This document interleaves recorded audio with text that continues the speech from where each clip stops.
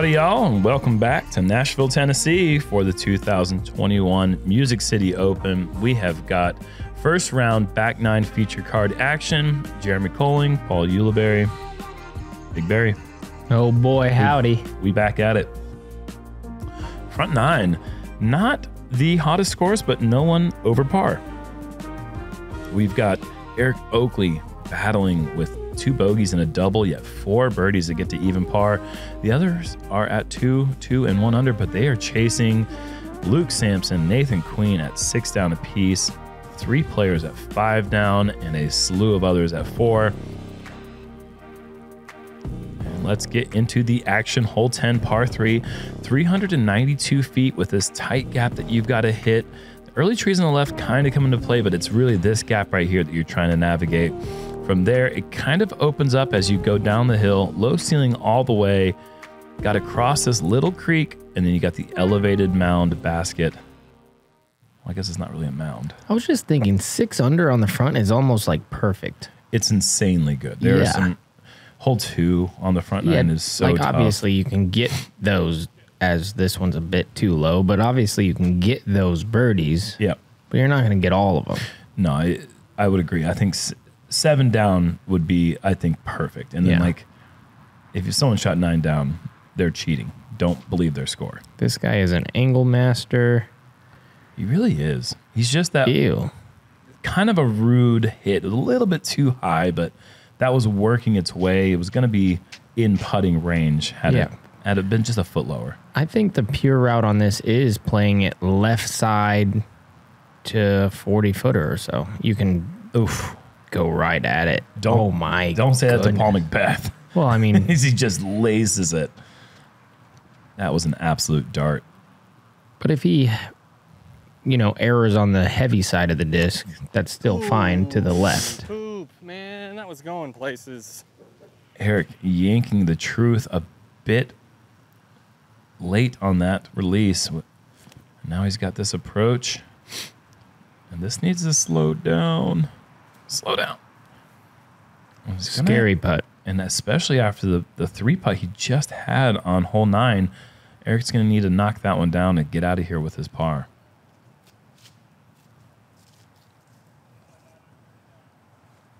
Easy little up. Similar result, I'm sure, from Justin here. Oh, well, why do I say the things that I said? Once again on hole 10, Justin just a fraction too high. Fortunately, as Eric connects, huge putt there for Eric. Well done.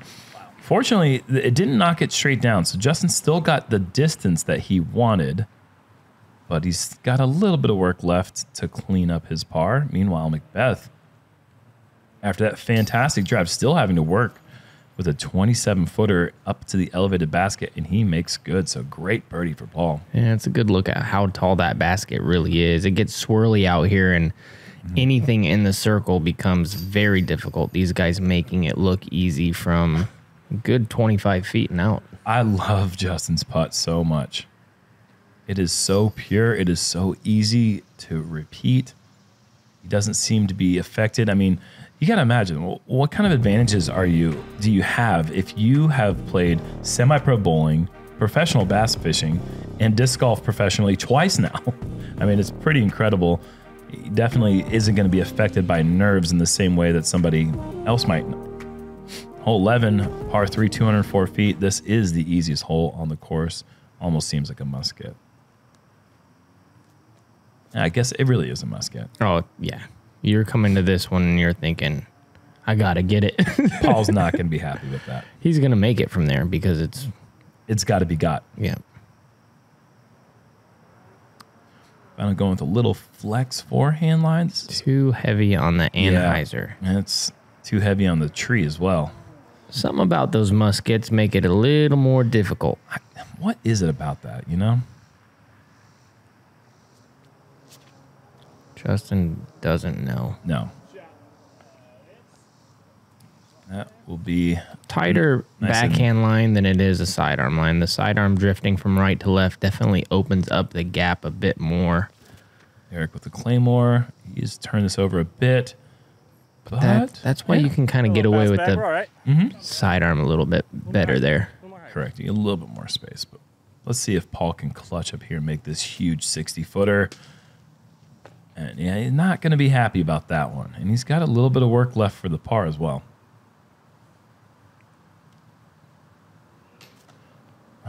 Väinö once again just barely off.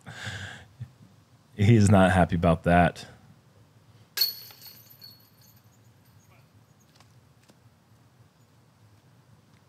Par, but not what he's looking for.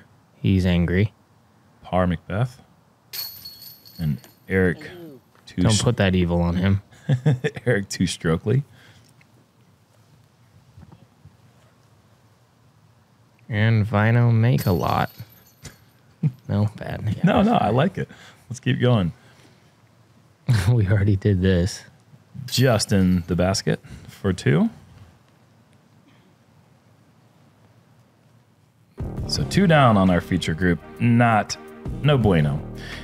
But if they were to do that here, that would be muy bueno. This is we call these ones doozies, Paul. 379 feet, uphill 35 feet, low ceiling the whole way. This is a classic get your par, and maybe somebody in your card could have a look at birdie, but this is a very, very tough one.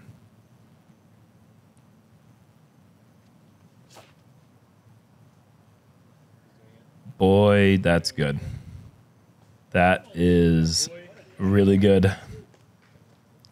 Just in the circle.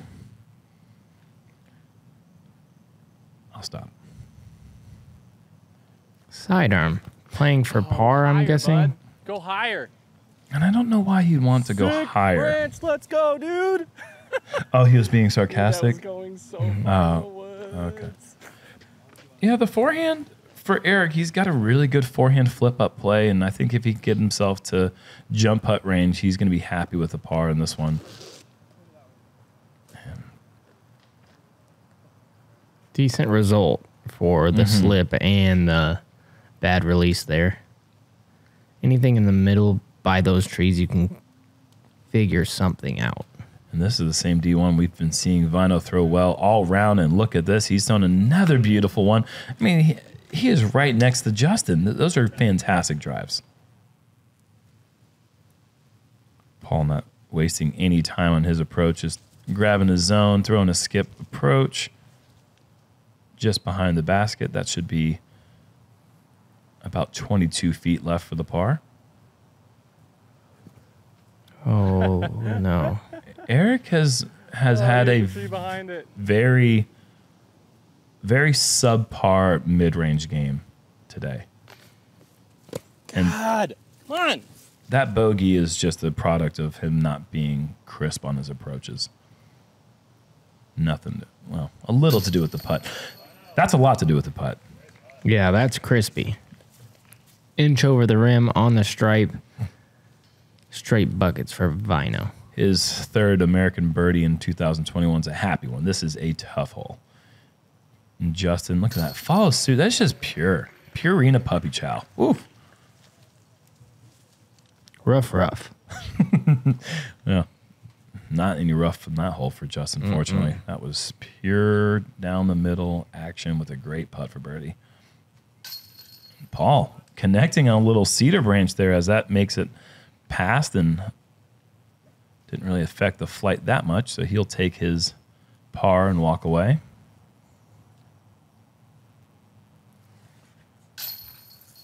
I believe my co-commentator also picked up the birdie on this treacherous hole. One of 9 players in the entire field do it, so to see 2 of them here out of our 130 player count is pretty impressive. Hole 13, par 3. Paul, what do you try to do on this one to get this hyzer? Well, today there was actually a straight tailwind. Normally you're going to want to take something like a stable putter that pushes left. Very easy to get to this short placement with any disc, but to get it back there into parkland takes a flip up hyzer that drifts left. And Justin's kind of going with a nice little spiky. And because of that tailwind, the stable disc on that flight are pushing all the way to the basket. Normally, those would come up a bit short to the left. Mäkelä is just past the basket, and that sticks right there in that soft mud green. Paul going for a much tighter hyzer line. Going. Oh my goodness. That's so good. That shot did not suit my eye when he initially threw it, but now looking at it, it was nearly perfect and almost in.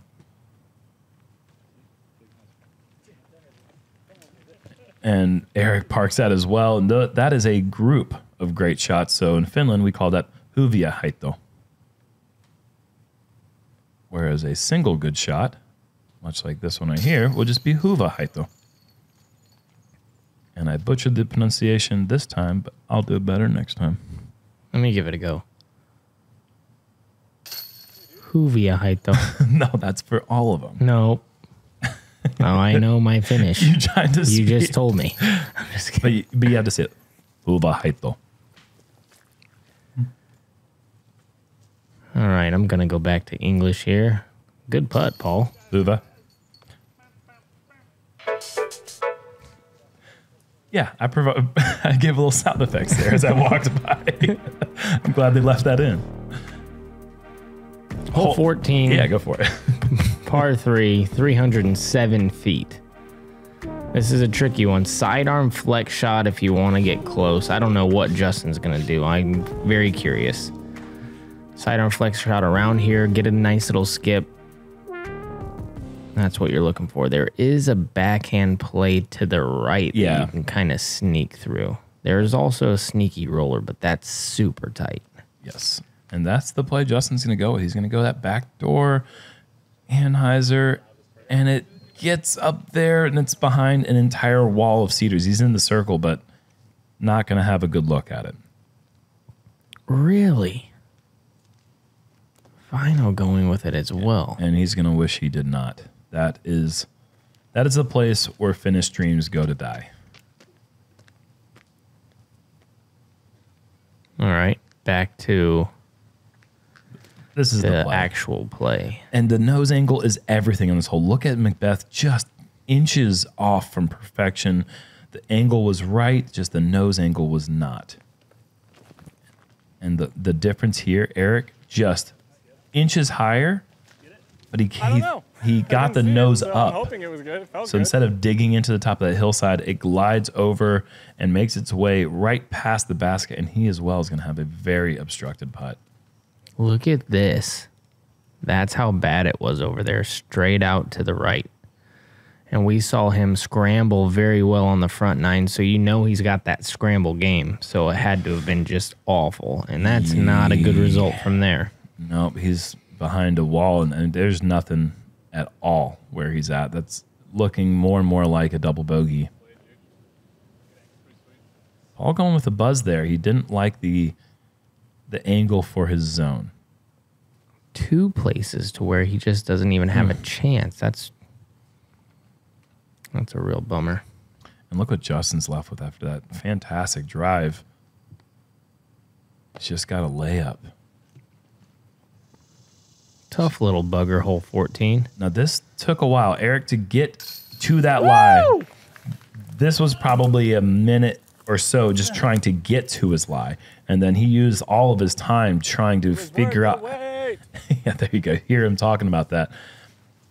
Our editors could have left in a little bit more of the struggle that it took for Eric to get there, because that really would have told the story. That was a fantastic birdie putt for Eric. Yeah, great drive, and then didn't have anything to show for it. Taking his time, getting it in there. Kudos, as they say in Finland as well. I don't believe that's true. Yeah, they definitely don't. And maybe they do. Maybe they do say kudos in Oh, Finland. no, it's kiitos. Kiitos. Yes, kiitos. I know. I see what I... Kudos. You couldn't get on board with me? All right. No, I appreciate that. That's respect. Hyvä, hyvä. Hole 15, par 4, 648 feet. About 330 of it is flat, maybe a little bit less than that. But then the second half of the hole, all downhill. There is some outside chance to really get a big drive here. If you can get one turning over from left to right, you can make your way well down this fairway, leaving yourself a short approach, but it takes a high-speed driver to do that. Eric's going to just play the safe shot with a forehand. Oh, please. That's fine. And that needs to get down. You don't want to be too far right. Okay. That's fine. Yep. Yeah. That actually sets up a pretty good angle. You can get, with a fast driver, you can get down to the green. I've played this hole a lot. I stayed here for a few months back in my day and played this course quite a few times, and you can get one that, like this one. Yeah, this example. one is blasted down the fairway. Justin Bunnell, that's 475 feet down the fairway, just controlled beauty all the way. I mean, once again, I could just sit and watch Justin Bunnell throw backhands all day long. Did you see that little flip he did just to drop it? Calm down with the cool stuff, Paul. Paul, he's going for us. He's trying to get aggressive. This is fine. Not holding on to the angle. He's so far, though, that he's going to be able to manufacture some sort of look from there. If you see me in the fairway up there, I'm standing at about 400 feet from the pin. I just wanted to kind of get a gauge on how far these drives might be going. So that's kind of a visual aid for how these shots are going to fly. Oh, I like the hyzer flip, late flip. Tricky. And tough spot. That's thicker over Yeah. there. Paul actually went into the flat. that's kinda. not good. Not good? Where Paul No, went? he's in a tough spot. Okay. Eric's going to have to go flex and hyzer to hyzer. He loves it. And what's not to love? Oh, besides that last bit. But you know what? That's a great shot from back there. Vino's favorite stance today. This is just an incredible shot. Whoa. Incredible shot. No way. Yeah, he didn't get to that opening. He's going with his ESP Reaper. And look at this. Look at this ball. Scramble genius. What a shot.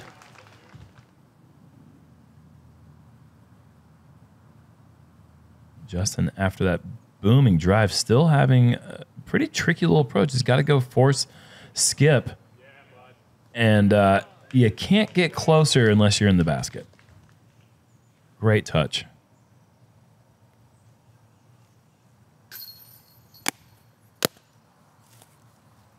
Why is he hitting that disc? Yeah, that disc didn't do anything wrong. Yeah. No jump putts allowed? Backhands only. Can we jump putt? No run-ups or no run-ups or No jump run-ups. putts. No run-ups. No, just stand still. Oh, I didn't hear that part. I'm not following that rule. Oh, he's gonna drain to first. So much cool content to check out. Got to go on our Patreon and support that. If you don't, then you're watching this for free, and that's illegal, and that's pirating. So stop watching this and go support us on Patreon. I'm just kidding. Hole 16, par 3, 368 feet, blind from the tee, downhill to the right. Play as a backhand and hyzer through this early gap or the forehand. Both of them are going to have to contend with a ton of trees there at the entry. This is a tough one. This is a bonus birdie. Jeez. His angles are so good.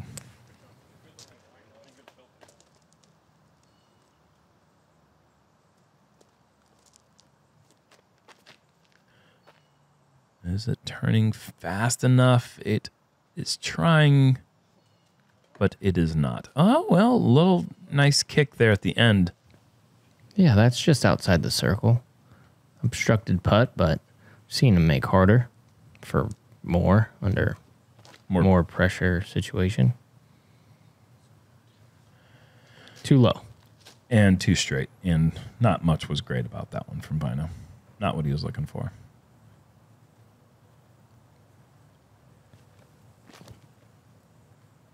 too high. It's going to hit stuff and not make it very far. God dang it, man. Stop throwing it bad.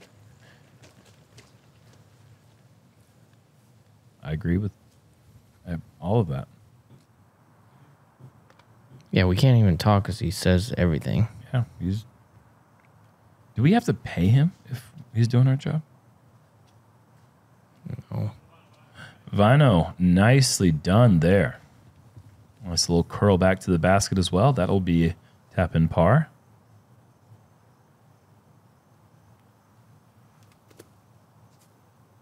Whoops.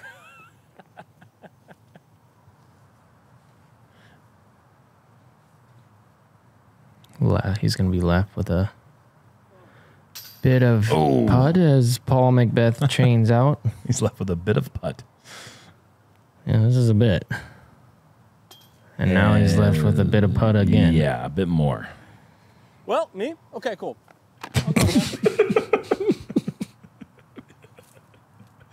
Good putt. Good putt. How did he make that? I don't know. Sometimes when you've just kind of like said, all right, I'm Understand this game sometimes, man. I don't get it. I throw good shots and they're great. I play in the worst spots and it works out. so entertaining. Justin from just outside the circle, and he just so buttery, dude. Look at this back nine he's putting together right now. Paul, this is so good. 7 under. Yeah, Kind of just under our noses. right under our noses.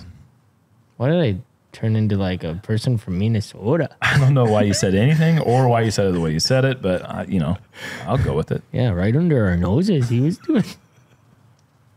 All right, reel back in. Hole 17. We've got 2 to go, and what a fun hole we have here. 17 par 3, 415 feet. Valley shots, just the greatest. So hard to put the brakes on. Mid-range is probably going to be the disc of choice for these guys, that or a fairway driver. Want to push that tree line the whole way and just barely fade or start hyzering. Definitely the signature hole on the course. If I were to personally name one, it's just so pretty down the hill. It's a fun shot for everybody, Look at this. and it's the one if you sit. beautiful. If you ring this one up, Oh, Sports Center with Tom Brady. yep, with Tom Brady, of course, and Pete Sampras. McBeth too wide, yeah. but this could work. Start hyzering. It didn't. No. But it dropped down outside the tree line, so it'll be unobstructed. Yeah, perfect chance to run it by 45 feet. Yeah, no doubt. It's a quick putt from there is what I'm trying to say. That's what he's saying, folks. Väinö, get height, skip. No. Decent. Fast putt. Yeah, he needs to be Väinö make a lot from there because wanting to get a few more birdies, or at least getting this one, because hole 18 is a bruiser, as you'll see in just a minute. That is nestled. What a great Beautiful. shot. Yes. Not many pars on Eric Oakley's scorecard today. A lot of back and forth. Paul, full send. No. He had a low ceiling. He had a branch right there in front of him. That makes sense. He didn't like it. Destruction of property. He's going to be disqualified for that, unfortunately. It's a tough break for McBeth. Good run, though. That kept going just a bit. Could be Väinö still. No, Justin first. Buckets just keeps making them. I love it, man. And now he's right there in that range we were talking about. You want to shoot a good round out here, 8, 9, it feels stellar.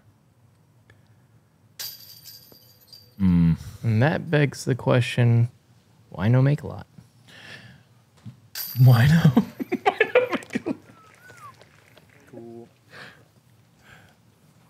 It's late. Yeah, it's late, but that's still good. If you're just waking up and having some follow flight fuel and you're watching Jomez with us, that's a good joke then too. Nothing funny about this hole, Jerm. No, this isn't a funny hole. No, par 4, 742 feet. If you don't have a sidearm to play it in the middle over here, hyzering from left to right into this spot, You're going to need a roller. you're going to need a roller. And if you don't have that, good luck, because you're not getting a birdie. No, and you might not get a par.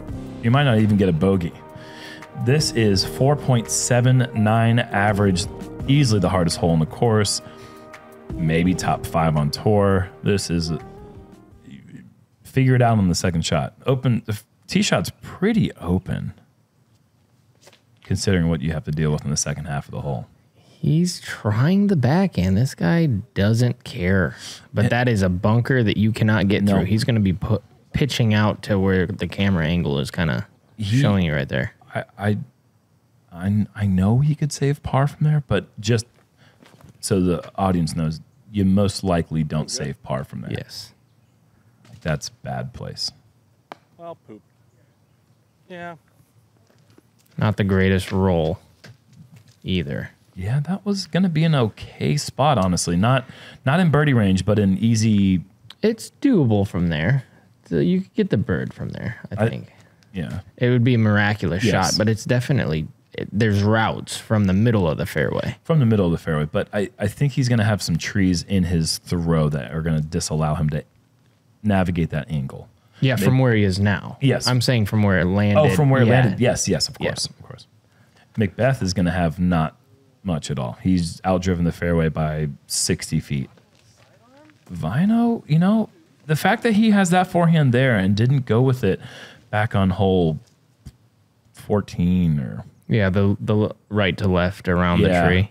13 or 14, whatever won that one. That would have been a great time. This needs to hit something. Come on. Tough from there now. Now Really, there's no yeah. chance to get up and down. Really, that angle is, he can get it to circle's edge. Circle two, maybe. Yeah. to circle edge. Oh, boy. And Paul came up to me and said, you don't even want to know what I just hit. He said he hit his line perfectly and hit one of those little viney things that just blend in with the background. He said that was going to be way down there. You can't hit Väinö. He's a human. What's I he know. doing Well, there? I told you, he's going to get disqualified for knocking that leaf off the last hole. So I think he's just playing for fun at this point. All right. But all kidding aside, there is so much on the line at this event. There's that Player of the Year award. That's a huge deal as Väinö slips and that kicks left. That is a brutal kick. Ricky Wysocki obviously in the hunt. Calvin Heimberg, I believe, but I don't think he's playing this event. But Ricky Wysocki and Paul McBeth, obviously these guys have gone back and forth for Player of the Year for a decade now. So these events, these finishes are so important for the end of year standings. This is just showing you how hard hole 18 is. These guys are making it a good 45 feet at a time. Yeah. And they were probably good shots, honestly. And this is a bummer for Justin because at 8 down, he could have been on our lead card with a par, and now he's got that left for the bogey, so he's going to drop down to shot 7. for the bogey, though. Yeah.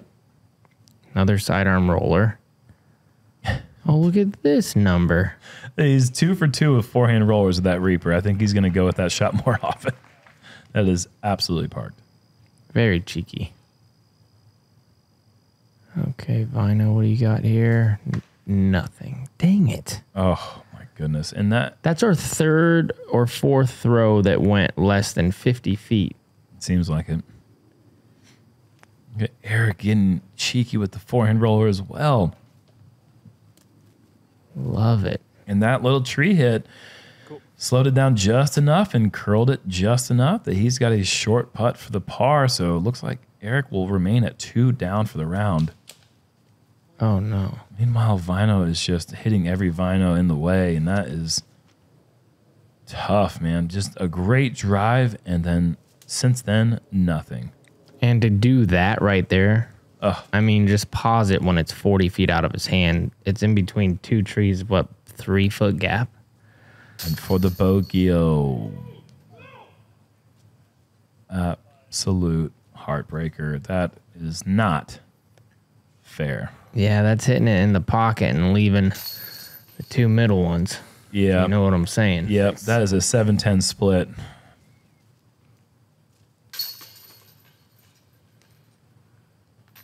Lots of red numbers. Yeah, only 1 par in the hole for our group and 2 double bogeys. So absolutely destroying our lead card there as Justin Bunnell's great round is just turned into a good round. 6 down is still very respectable, but the others are not going to be happy with those performances, especially not Paul with 3 down. He's going to be trailing our leader by several strokes going into round 2, and that leader is Mason Ford, who was the only player in the field able to get to that 10 under number. Incredible round for him. And he was 11 under going into 18, bogeyed it as well. I mean, he could have got to that 12 under mark. Wow. That's what I was thinking to begin the day. I said, if somebody just got everything, they could maybe shoot a 12. Yep. That's how good our field is. Somebody's going to get everything. Well, we will be here again tomorrow, and then for the weekend, we have got a new course that we will be showing you, a temp course. So 1 more round in the woods, and then it's going to be in the open for the final 2 rounds of the 2021 National Tour season. Thank you to the Founders Club. As always, you are the life support of Jomez. We appreciate you so much. We'll see you tomorrow. And the heartbeat.